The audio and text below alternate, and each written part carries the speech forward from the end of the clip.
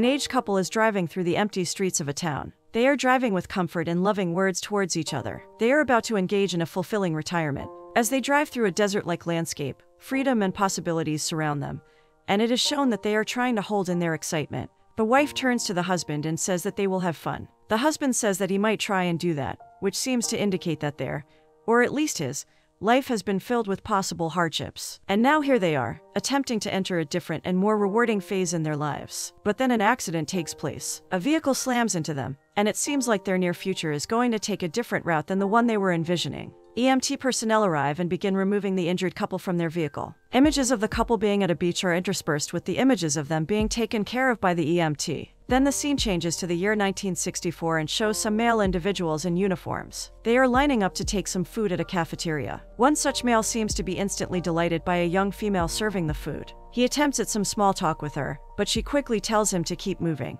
Was she as interested as he was? It is too early to tell. The scene changes again to that young lady coming to her home and seeing her father sitting on a chair while reading a magazine. He asks her about the happenings at her job, and even trivial news he is not bored to hear about. He then asks if she is dating anyone from the military. She gives a no to that, but regardless of her answer, he still presses her with fatherly concern. Gia's are reckless in his eyes, and not right for his daughter. The present is shown again. The female victim of the car accident is in a hospital talking to a doctor. He informs her that she is lucky to have only received a sprained shoulder. Her husband, however, is still in surgery. He was inflicted with a complete spinal cord injury and is said to be paralyzed. They will know more after the surgery, but she is still taken by the shocking news. Her daughter arrives at the hospital and asks about her father. When she gets the negative information, both mother and daughter engage in a touching prayer to save his life. A second daughter then arrives and shows concern for whether the doctors are doing everything properly. 1 minute cannot pass from when she arrives to when she quickly goes to check on proper doctor dutifulness. Stating to work at a hospital herself, her concern is rooted in experience. The cafeteria in 1964 is shown a second time.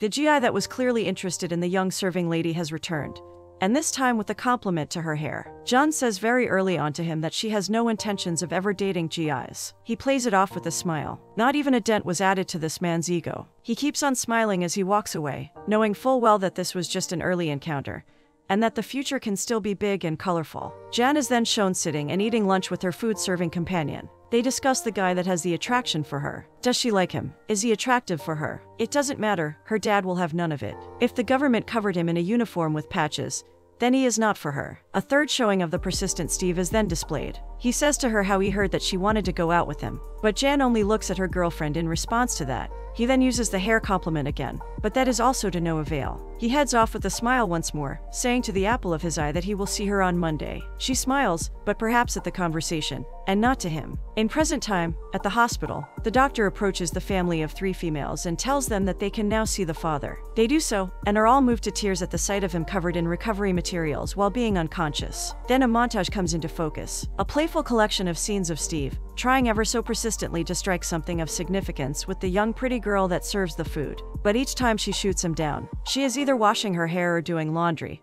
Those are the typical responses that he receives when he asks her something like, "What is she doing?" They are all smiling and having fun while doing it, and it is doubtful that a single dent on the guy's ego has still appeared. But then he asks her if Sunday would suit her, and he finally gets somewhat of an acceptance. She says maybe to him. The two of them are then shown to be on a date night. Her girlfriend is going to the movies with her male companion, but she and Steve decide not to join them and instead just want to sit and talk. Instead of sitting, they walk and talk. And while she agreed on the date with him, she is still keeping mostly to herself. They then finally get to sit and talk on a bench. The talking gets somewhat more intimate, and Steve tries to alleviate her concern about him being non-decent. He says that he is not like other guys. In present time, the father has awoken, and the family comes in to see him. It does not look that bad anymore. A recovery is in sight. Jan then has Steve over for dinner at her house, but she says that he is only a friend. Her family and him converse about the usual things when a newcomer comes over for dinner. Does he make a good impression? The mother seems okay with him, but the father seems to be hiding his concerns. Time goes by. 6 months go by, and Jan is still dating Steve.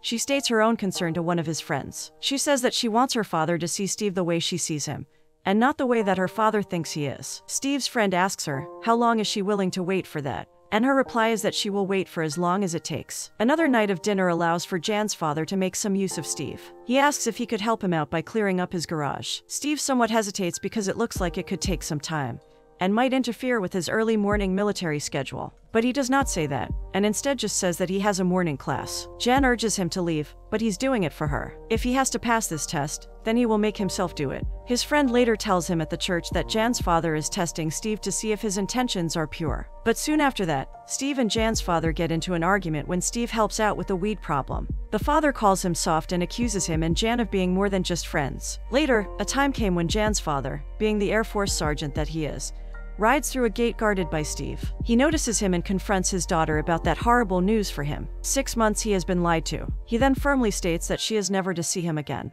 But of course Jan disagrees. Back at present time, the family is trying to decide whether to keep Steve at the hospital. Another professional there tells them that he is only getting worse. 2 days after the accident took place, his functionality did not improve. And very soon, the family is told, it will only get worse. They have to decide how they want to handle the situation. Jan says that if she could trade places with him, then she would. In the past again, Jan sneaks out of the house to see Steve. While together in a car, Steve tells her that he will be transferred to Omaha, and possibly for a long time. But before that happens, he says that he wants to marry her. Jan responds in a heartfelt way, and she wants him to get her father's blessing if they are to marry. She says it is important to her, and Steve responds with a strong confirmation that he will get it. Very soon after, Jan's father rides in on them sitting in the car and calls his daughter to himself. He yells to Steve how he will not forget this, very likely making it harder for Steve to get that marriage blessing. On another day, Steve visits the residence of his girlfriend and finds her father sitting on the porch with a rifle. Steve says that there is something he wants to ask him. The dad responds by wanting to go target practicing later on.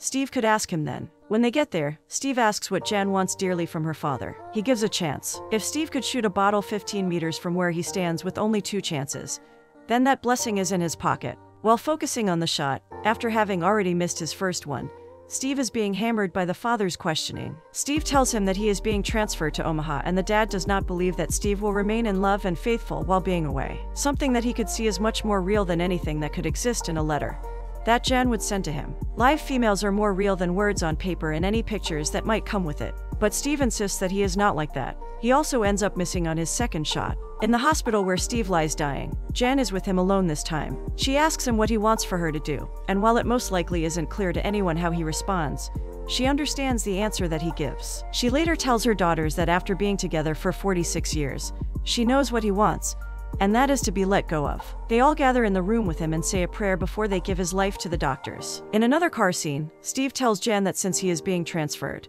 and does not possess her father's blessing, their relationship has to come to an end. Due to this, Jan visits their pastor friend. He tells her that if she loves him, then she should go fight for him. When she comes home, she tells her dad that she loves him and that he has no right to prevent them from being together. But he insists that he is right. Jan's mother was the one that held the key to opening her husband. She told him how they were in a similar situation a long time ago. What other people were saying about him did not matter to her. She judged him herself based on his actions. He hears what she has to say and he agrees. The next time Jan's father sees Steve is at the gate again while Steve is on duty. He asks him what being in the military means to him, and Steve answers that it has gone as far as giving him a family. Then Jan's father presents the bottle that Steve supposedly missed during target practice, except that there was a small hole in it. It was shot but did not shatter. The father took that as a sign from God, and tells Steve that he could marry his daughter. Their pastor friend then marries them. Until they are parted by death, Jane repeats after the pastor, and it is shown the passing of the elder Steve in present time. Jan's father is shown to be crying. Steve puts a ring on Jan's finger, and they become officially husband and wife. The family mourns in present time as Steve passes, and then they all return home. One of the daughters asks if their mom is going to be okay without Steve, and she lets it be known that she will. The love that she will continue to receive from her daughters, and the love she has already received from Steve will keep her moving forward.